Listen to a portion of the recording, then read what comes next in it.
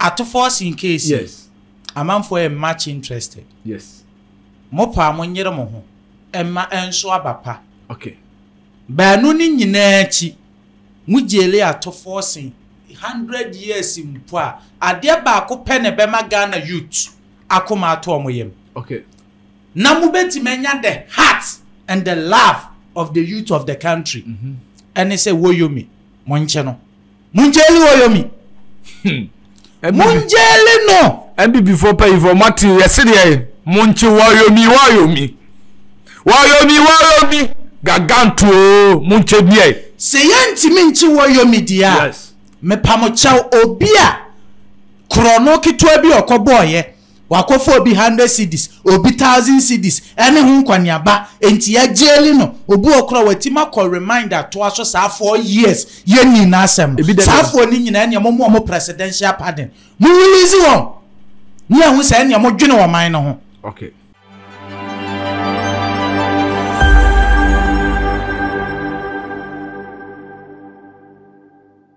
Me say monchi Woyome muntimi nchene dia obi a okotwa abode na mwache no munya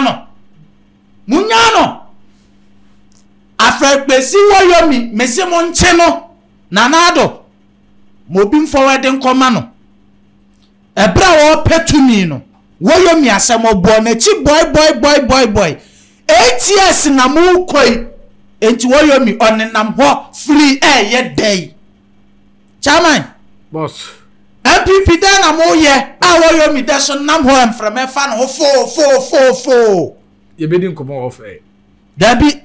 chama ye kasama oman me say ye kasama oman bra ye aya me oman asede ye be che oman pani na kan o si be a citizen not a spectator ye be che no sister he's in court. Yes.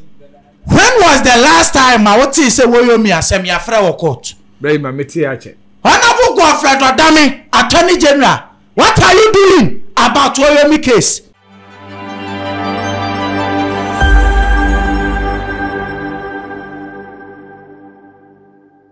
Say yetimi di atofo asiakọ.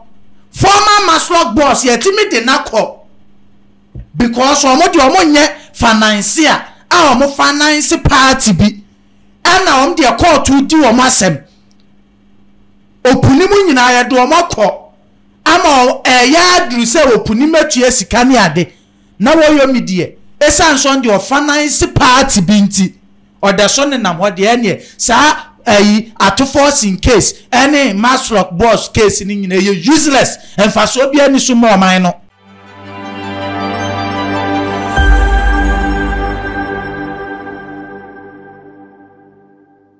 chairman MPP pa Messi Woyome omonche no Godfred Odame obi nka nkyere no say amanfo ase won resign opeso approve o mo wrongwa Woyome case no nsa nka janso sika nti say wadi wafa no wadi free na jida no $33 million odo Ghana is kama $200 million Ghana cedis anu ye new currency o odo de mpacho me mo odo no as much as 1 million be 10 billion into 10 times 200 hash untimi mo entram me mo jida no Woyome dia no kra sha no me say ene bray me say at once eti dia Ghana mo pe no David me say question ya obusa me me de eti Ghana de penie say NDC samra bi chairman o kan ni say ya say second no udumfa asofa me numfa da bi adibio fa ni nyina anya adwuma bray me de Ghana penny NDC mra bi hu a enti de Ghana so penny MPP mo nso mo nya hwe ha no mo mfa sika ni bray me say o mo ntimi mfa sika ni enkosi da bay me say bray 8 years mo ntimi anye bray me 6 months na mbeti manye me say me no tia me say ubehu de besi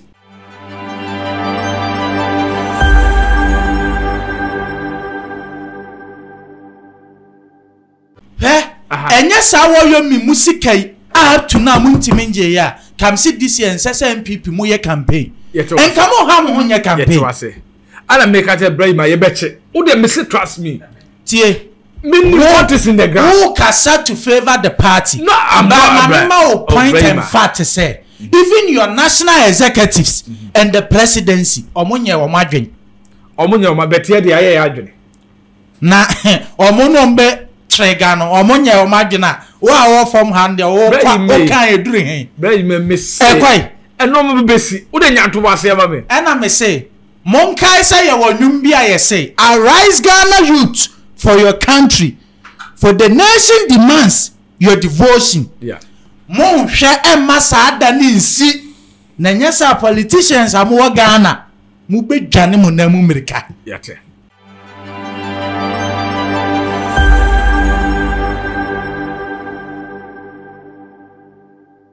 Bema ne mema se mu fu odo boss no weje mu. Bema ne nyese ne tie bate fon.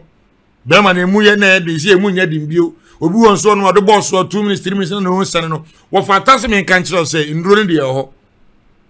Na duro de say ye papa na me abro me di wa dance ye kire wa gitum enye wo nko na me di duro be ma for almost 8 years say 2024 right 8 years me na me nami 8 years ya na me wure mi both on radio and social media obi enu wo timi ato duro kan say abro anye adwuma me say anye yi a baji wusika kumase asafo shepas na me ho eye yi a na wo de mental re me pobo na me watch abeche me say de ehye me say matali bi ehye me bia presenter bia ni bi Ghana talibia mi shebe bia ni bi ene man o ntale e fetche me na papa che me ba me de quality one we say ni de oni bi okofa wan e fi Canada ni US ni UK mu na de blewa o say damutie ememe du na me de ma ono se wo yobi a wo de duro so eduro bia pressure wo diabetes wan wo de eduro bia oda so bia no kan kure kire me se watche wo ben ma pen a me mfa wo ni yi a wo de yeye kan kure kire me obi wo so wonye nnemu yare o se o manum abrafuduro ma wo panie ekọ nso wo ma na se nsuo fita bi fi wo ben mu ba ebu wo baju so bi na se yellow sometimes when am ko ben manim timi bo pa na mu na wo ya ben manim timi bo wo ye mamu timi show no di na yemi na o se akọ doctor me pa che o kan kure kire abro ben ma wo duro sa duro ni 600 Ghana cedis wo yusu na ankwa beje musika because me say nyem na me ye duro no ana nimpa no so no na duro no me jitu ma be yusu aye papa ntite me no tu jeso fata obi ya na anye ya me de baba beje ni sika wo say onu ponti me ma abro fama no onti me ma because ye nim de ye kwe me number na wo screen is 0243302191 edini ye mawuli ekpe Peter no na mobile money number eduru ma bo no body a kire koko ye 600 se osisi na ye 600 be ma na fo no pese kesi 1005 emu nya din no pese mu odi 1005 o de boss so na weje mo me mo sore me so ne ye 2006 ye postu di Abraham na ne 500 misrew se watwetwe ho pen wonya ndam yare pen wo de duro so anu so eduru ne 600 Ghana cedis nti wa hu dodo o hia na wa ye mobile money wa ma me odin wa address any phone number na ma post the amount be post to 7 working days and I want sabeti aka 7 working days minimum intro chat because enyam na post office for na dey ba and attend be a conso 7 working days ni di obi am the money bi anso na idea na set make na my voice message the amount as to say there obe yisu no for the pamacho yasaba ene yedin komo pa ye papa because NDC they are wicked party omo ye wicked dodo Mr. D o ye wicked papa me hu ni so ni papa ne for da me to se bi da bi se obetima hwe sei se on crofo ye nke sika no nyafu e mo bia nya bi ni hwe sika ye boso ha me se na homa chi me se na me na ne ene metie nyina metie me ya because NDC eni nipa ana meka no NDC eni nipa bia de maye abusuafo MPP baye ye de me say abro GH Politics TV ye de yekọ na atwa na de be kire abusuafo ye de siyanse emanipa no meka nche ye de ye ni fili ye de kọ na akotwa tina da bia ya meka kire say always subscribe to abro GH Politics TV abro GH okọ a be hu our media artwork ni nyira wo ho all the entertainment ni nyira wo ho ana ope best film ope so be shoot film mawa da bia me kasa Mr. E Bright papa we ope musical video wedding in every entertainment biara me say Mr. Bright studio oba asafo shape house where ya oba me say everything about wedding funeral anything so pe say betwa me say oba ya do be ye no bedi nkomo kama na nyina ya trase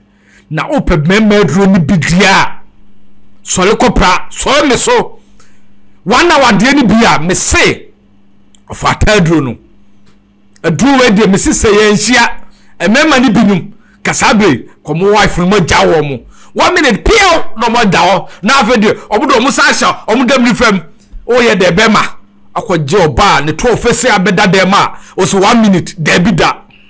de bia na e ka kire se me of atadro no adro papa we me say sore me so o transfer 1 hour o go from here to Morocco u just papa o body say ya enye ize sadro ni bia me say ehia no ha for tadro ni bi me say o pedro ni bia me boss me say me boss o frena from me boss star bro oh 0243 30 21 91 0243 30 21 91 Brahima yenko yenko mudie na yigun e ka NDC aboye no Brahima me se ne atoas me se me be ma join ne e wo dem na mitimi nya hwe Brahima to asoma ye chairman yes sir se NDC abo man ne ka na wote ye wo ye mahyewa enne ene MPP a ono so share ye bo se wo ba be chisafo ni nyina jiska na moma a ebesi nne sika ne hye omoto no omo so ye omodai Brahima ana me ka che se sabre NPP yeda da bia na me ka kire mu no me o media me sika no me aka me background ka me kire say yes chama mama mo advice ba ko at force in case yes amanfo e much interested yes mo pa mo nyere mo ho emma enso abapa okay ba no ni nyina achi mujele at force 100 years mpo a ade ba ko pene be ma Ghana youth akoma ato omoyem okay na mu beti menya the heart and the love of the youth of the country and say Woyome monche no munjeli Woyome munjeli no and before pay for material yesterday monche Woyome gaganto monche bie se yanti minchi Woyome dia yes me pamocha obia krono kitwa bi okoboye wakofo obi 100 cedis obi 1000 cedis ene hu kwaniaba enti ya jeli no obu okro watima call reminder to aso sa 4 years ye ni na asem sa 4 ni nyina ene mo presidential pardon mu release won ni ahu sa ene mo dwene wo man no ho okay omo na dwene wo man no aye susu family ka hu bi Brahima MPP na mo teso ye na etrusu de be ya producer MP ho asem Brahima ya ta ya do wo medodo floating voters say kwa megu no share kwan fa so aye producer na ye president na meme ye ne secretary eti ugu na enyeye minim normal minim bedi hu komo of floating voters association nyame adoma enchekra belanche ampa enche belanche moni abrese nationwide enchekra belanche gidi pa floating voters baby ebeka so montonkwa kwa so no mbeto akọ eti no sa no mo NDC o MPP o mu petumi na mo beba ye ho eti eye de be ma mo ntimi ni so a mo nkwai mo ma mo party members nkoto ma mo ni ehwese constitution be ma mo kwan se mo medi so a me say mo nchi Woyome mo ntimi nche ne dia a obi a okotwa abode na mo ache no munya no afrepesi Woyome me se mo nche no nanado mo bim forward nkoma no ebra wo petumi no Woyome asem obo na chi boy 8 years na mu koi enti Woyome onenam ho free ye day chairman boss MPP da na mo ye a Woyome da so nam ho emframe fa no fo ye be din komo off dabi chama ye kasama oman minu say ye kasama oman bra ye aya na oman asede ye be che oman pani na kan o si be a citizen not a spectator ye be che no sister he's in court yes when was the last time I what say Woyome asem ya fra wo court bra ma meti a che honorable Godfred Odame attorney general what are you doing about Woyome case oni atofo se de mi yes say court de no bodwe yenya nkyere de yes ye nkofa aba amra say yetimi de atofo asen akọ former maslog boss yetimi de nakọ because omo de omo nye financier a omo finance party bi ana omo de court di omo asem opunimu nyina ye de omo akọ ama ya adru say opunimu atua sika ne ade na Woyome de esan so de finance party binti oda so ne nam ho de ene sa ayi atofo in case any maslog boss case ni nyina ye useless emfaso bia ni so mo man no efi se sika Woyome nko a ye tuama no se wo finance party na party bar power enti ye mo na baso keke wanya adwuma bia ma wo man 51 million old currency chairman papa what the $dollars in more $8.5 million abua $8.5 million me say etimi chichiri kro sa $8.5 million no chama ma misa o podcast interchange ya de say na ye adami no mienu nyina ne gira chama papa $8.5 million no me say chichiri kro from market ebewia na enwie kenwie dada Mamponte market ebewia na enwie me say enka normal ka Ghana ha enka ne sa central market anwi ni sin aye pe IMF sika na atwazo chairman sem PP pa me si Woyome omonche no Godfred Odame obi nka nkyere no say amanfo ase won resign opeso approve o mo wrongwa Woyome case no nsa anka janso sika nti say wadi wafan wadi free na jida no $33 million o the Ghana is kama $200 million Ghana cedis anu ye new currency o do de empache me mo odu no as ma chiro say 1 million bia ye 10 billion into 10 times 200 hash untimi mo entram me mo jida no Woyome dia no kura sha no me say ene bray me say at once eti dia Ghana mo pe no David me say question ya obusa ma ye me de eti Ghana de penie say NDC samra biem chairman o kan ni say ya say sekan no udumfa asofa me numfa David adibio fani nyina anya adwuma bray me enya Ghana penny NDC mra biem a enti dia Ghana so penny MPP mo nso mo nya hwe ha no mo mfa sika nini bray ma me say o mo ntimi mfa sika nini enkwesi da bay me say bray 8 years mo ntimi anye bray me 6 months na mbetimi anye me say me no tia me say ubehu de besi yankwaso sada eno nso 5.3 million $5.3 million ye di kodua nua eso amanfa so ahye kwa ahye kwa NCA edie no $660,000 or the Ghana is kama 4 million Ghana cedis which is 40 billion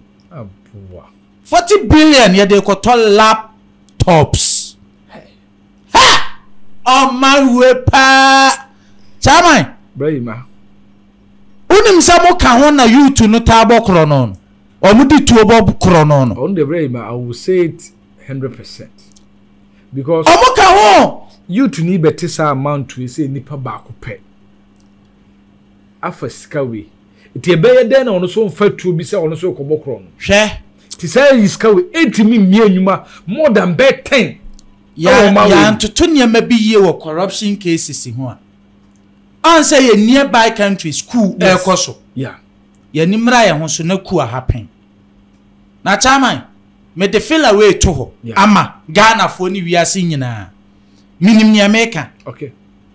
ya hwe ya ye coup na nya te se wo modie ni bio se president no wo hwa ne a che na sie ni sa niema no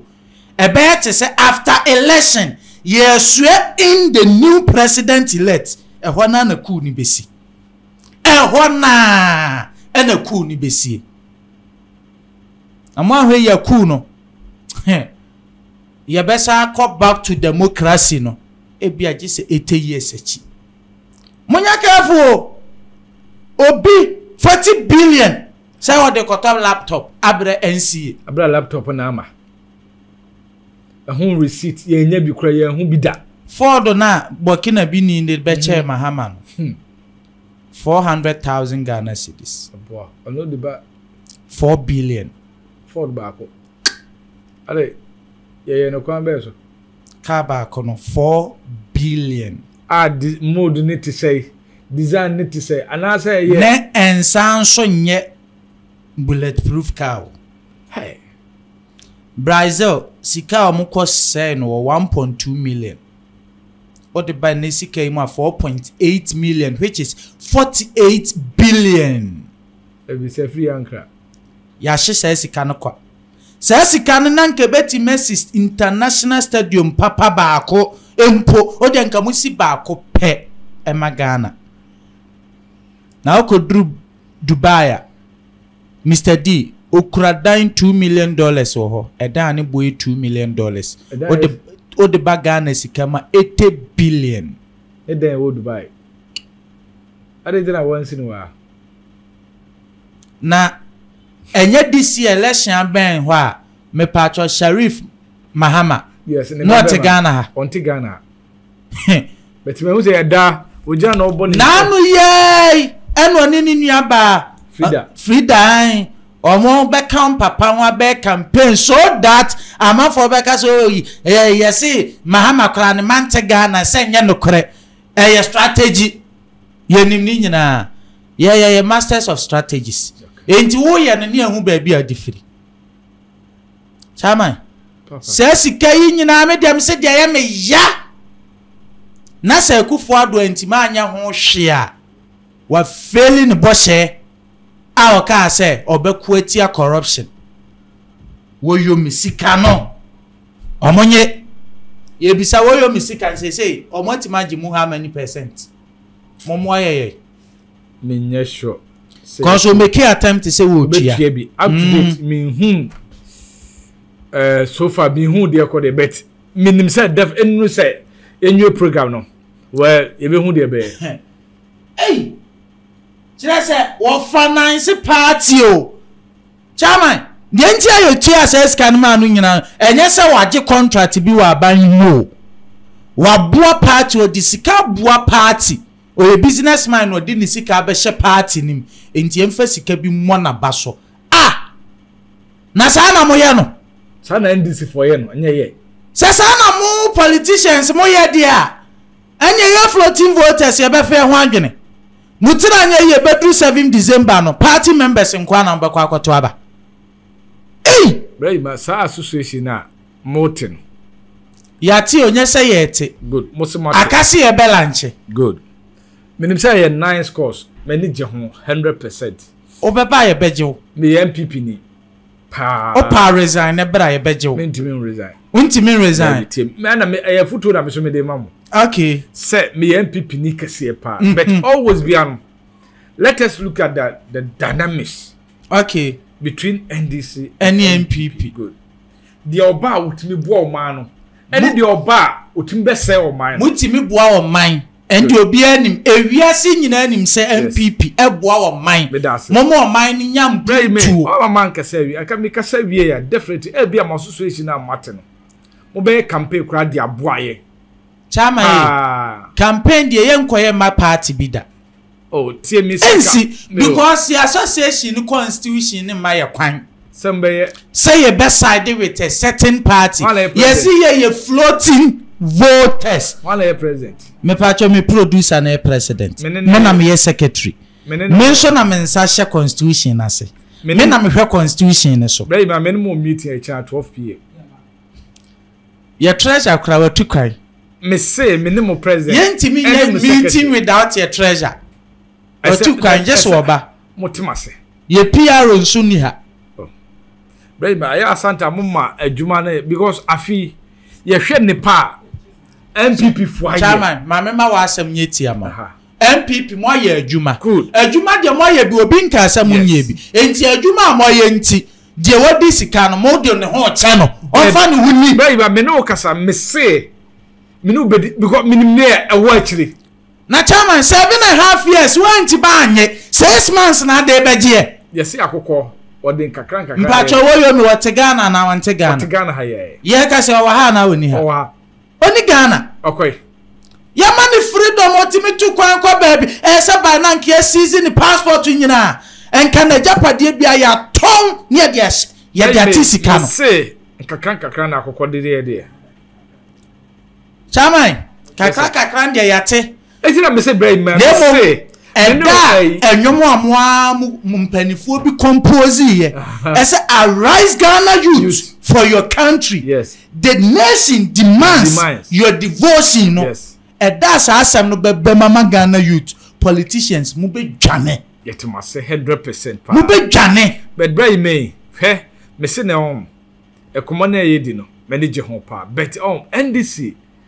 ye hwe e kachitwiri die NDC buyer Mr. D said D ni me say betwa abo me de beto me kraman Mr. D because such a person obey president awo mawe mu na want me hwe fine ye buyer brave ma ya beye bi wo yenye kra yetima chinipa 2 or 3 bi agu and your brutu good ana make says ye buyer so mo dem bro 10 good ye dase ba nim de ya omo de ne minor no and yet imagine. And make catch yourself. Na major for near you. Yeah, betche. Bring my message. Trust me. And yes, I Woyome musikai up to now. Muntimenje ya. Come see this year and say MPP mo ye campaign. And come on, how mo ye campaign. I make catch bring my betche. Who the message trust me? Tie. Me what is in the ground? Who cast to favor the party? No, I'm not. Point and fact to say. Even your national executives and the presidency, omunye omadwen. Omunye omabetie de aye adwen. Na omuno mbe trega no omunye omadwen a wo from hand o kan eduru hen. Bra me miss. Ekwai. Eno mo besi. Wo de nyanto wase ma me. Ena me say, monkai say ye wonwum bia ye say, arise Ghana youth for your country. For the nation demands your devotion. Yeah. Mon hwe emma saada ni nsi na nyesa politicians amu Ghana mu bedwane mu na mu America yate bema ne mema asem ufum odo boss wan weje mu bema ne nyesa ni ache bate fon bema ne mu ye na NDC emu nya dimbio obi won so no odo boss 2 minutes 3 minutes na no sane no wo fantasy me kan kire say nduro de ho na duro de say ye papa na me abro me din wa dance kire wa gitum enye wo nko na me di eduru be ma for almost 8 years. Say 2024, right? 8 years, me 8 years, me both on radio and social media. Obi anu what me to do aka say abro anye djuma me say anye yi a baji usika. Kumasi asafo shepers na me ho. Eye yi a na wo de mental na me mpaboa na me watch abetche me. Say de share me say my tali bi a me bia presenter bi ani bi o Ghana. Tali bi a me she bia obi ani bi. Any man, want to lay effort him and papa chim, but maybe your quality one we say in the Onibi, talk of fine. If you Canada and US and UK, when I dear blower, that would say, and me do not make them mound. So you be a wood day drew so, a drew beer, pressure, or diabetes, wine, one day, a drew beer, that should be an can of crutch them. So what you bear my pain, mean found year or the year, can of crutch them. Obi oso onye nnemu yare osi o manu mabrafuduro ma wopan ye ekọ nso o ma na se nsuo fita bi fu be memu ba ebu obaju so bi na se yellow sometimes when am ko be manim timi bo pa nemu na o ya be manim timi bo uye memu timi show no di na yemi na o se akọ doctor me pa che o kan o kra bro be ma o duro sa duro ni 600 Ghana cedis u yusu na ankwa beje usika because me say nyam na me ye duro no ana nimpa no so no na duro no me gitu ma me use ye papa ntite me no to just wabata obi ya na anye ya me de no be no be ni sika wo se onu ponti me ma abro fama no onti me ma because ye nim de ye kwe me number na wo screen is 0243302191 edini ye mawuli ekpe Peter eno na mobile money number eduru ma bo no board ya kirewo koko ye 600 se osisi na ye 600 be ma na fo no pese kesi 1005 emu nya din no pese mu odin 1005 o de boss one we je mo memo sorry me so ne ye 2006 ye postu di Abraham na ne 500 misrew se watwetwe ho pen wonya ndam yare pen wo de duro so anu so do ne 600 Ghana cedis nti wa hu dodo o hia na wa ye mobile money wa ma me odin wa address and phone number na ma post the amount be post to 7 working days and I want sabet me aka 7 working days minimum intro chat because enyam na post office for na dey ba and attend be a conso 7 working days ni do be am the money be anso na idea na set me ka na my voice message amount as to say there obe yisu no Messi he Ghana cool beti Messi ona me tum e possible say besi no na e swearing in time because mo be hye ye bo ye tirim be ye de ye floating voters ye be kwa akoto aba ne dia mammo but ye de hye ye yente say NDC fo menka asamo nyo ye de hye bona nemom ye se da bia me ba me bo mo mamba so yes enne me ka kire mo se Woyome sika na che ye me say brave ana wo kan me say me nyi wachinyi o acho wanya hwe ama wo man yo there be abosobo de ana JDM Mr. D say they bona baso ye tem sika we eya na ya me yes Ghana constitution say obi bedi mampani a se wontwa mu 10 years and over untimi prosecute no enke de te say America anka ye pa As America mampani ofiri su na anu ye Donald Trump omo prosecute no to say as I'm talking now nanka se Ghana ye no omo de ye pe na ni nyina duru ba bia me blame MPP modern leader Professor Adubuahin say or boycott to parliament in 1992 Emma NDC MPs ekwohye mrafo ene mra kankan de ma Ghana ene ya na me nti to da mo anam di blame no ebe mamo Moko parliament sabre na enka sam wasem nom de shemre nim no enka mba mu omoyi afiri ho enka sam nto sabi na asem no kora ye nto sabi on de no kora em se ene ye aka o se die kwase ase no no momfama no na sikadie ndie doso sa national service secretariat almost 7.9 million Ghana cedis scanner yira kwa ko say 70.9 billion old currency no ade me patron Kenya ni say national service aketu etimi kem 4 months 5 months na ma ye okra 1 year akra na ma ye no ade so emu nyina no chairman me ye service me sun yo ampa adwuma no tum da krokra o supervisor no wa asem na so etoda de ode ye case ka akokora na edene obi koye national service a stress a wotimi fam yes wotimi kwadara tim ka kiro se menyi 1 year onim sa service ne ye 1 year pe enso se menyi 1 year da this is 2 years wenyina na nipa na kofam na kwabrane abedi 70.79 billion old currency afan ho adi na nipa na kire kom na bi afa ho anya yefunu ade na mo baya mo masafo ne nenam ho mo nchi wo mo ntum na we mi ka se dako ye be fe ho agena mo se dende ha o kai asem bi esi ya na e friend oil for cash yes pa cha o kai e kai papa oil for cash Yewra Mahama I spend 100 million Ghana cedis a day.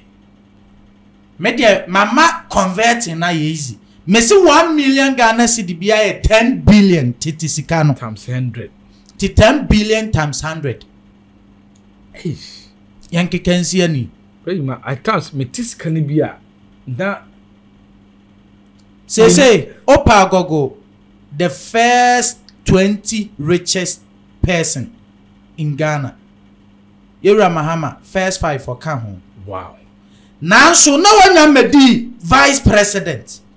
Na yen kan nin ka. First 100 crowd member. No yen kan nin ka ho. Sabra no na o mampani otiso yi nanado na oka first 20 ho. But enemy no ka say Mahama besan nanado hu boom asat now nanado na certain president and so Mahama was catching. Say oboni din first 5 first 10 crowd on count. Mahama was catching sitting president. Hey.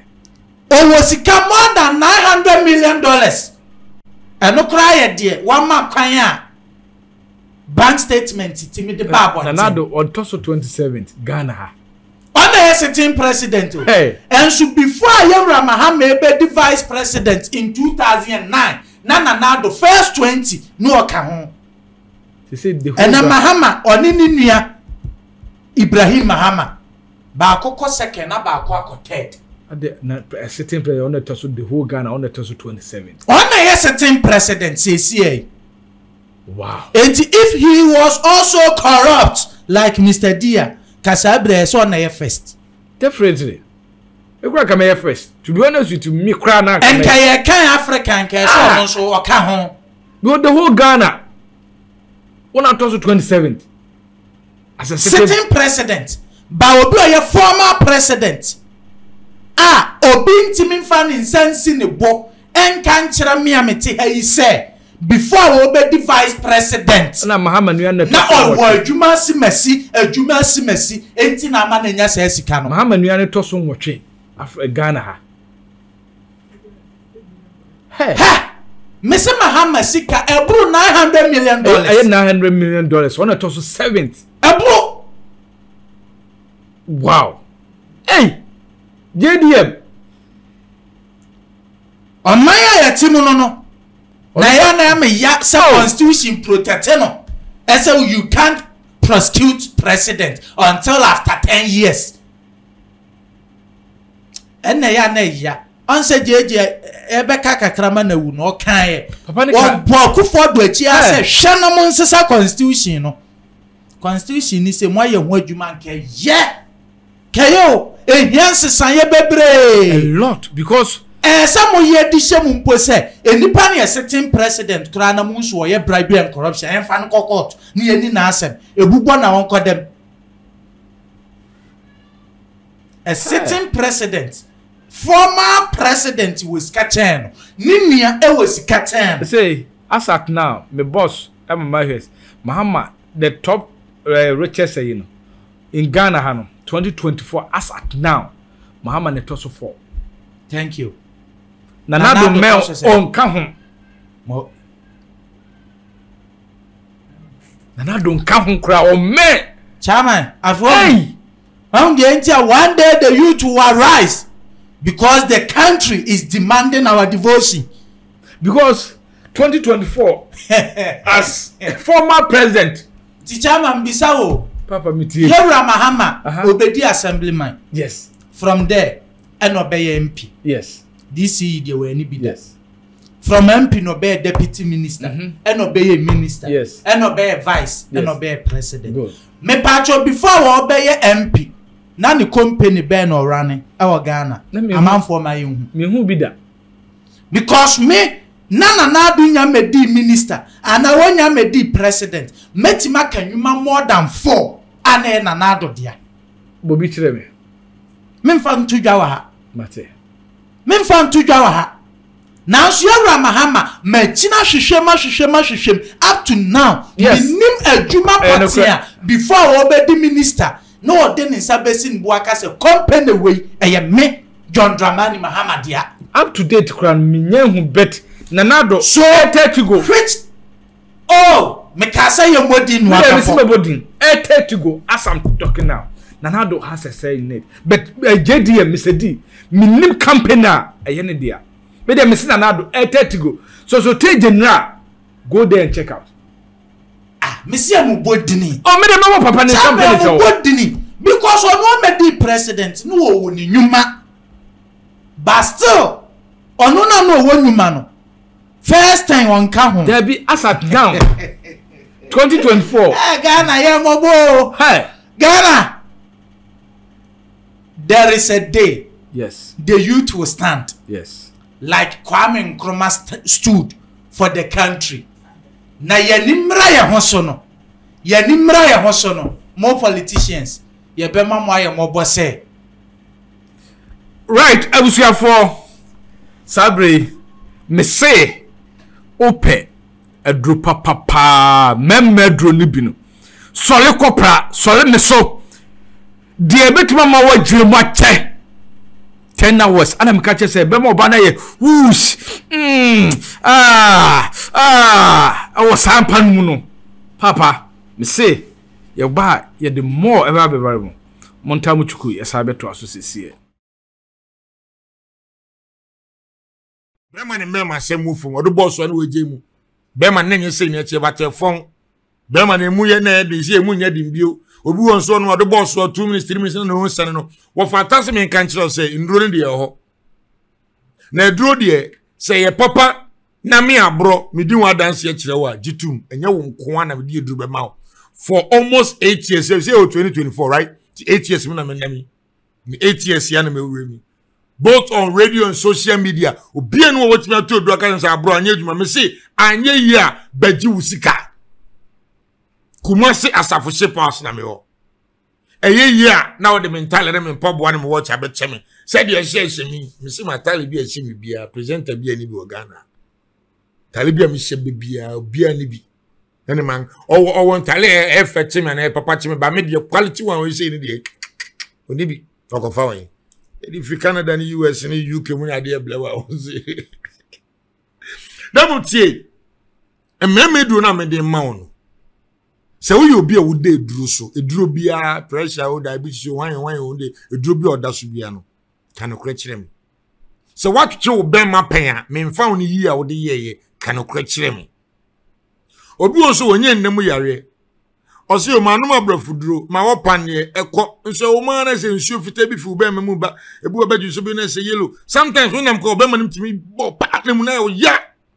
ben manim timi bo wo ye manim timi show no di na yemi na o se akọ doctor me pa che o kan okra kire bro me ma wo duro sa duro ni 600 Ghana cedis wo yusu na ankwa beje musika because me say nyem na me ye duro no ana nimpa no so no na duro no me jitu ma me yusu aye papa ntite me no tu je so bata obi ya na anye ya me de no be no beje sika wo se onu ponti me ma abro fama no onti me ma because ye nim de ye kwe me number na wo screen is 0243302191 edini ye mawuli ekpe Peter eno na mobile money number eduru ma bo no board ya kirewo koko ye 600 se osisi na ye 600 be ma na fo no pese kesi 1005 emu nya din no pese mu odin 1005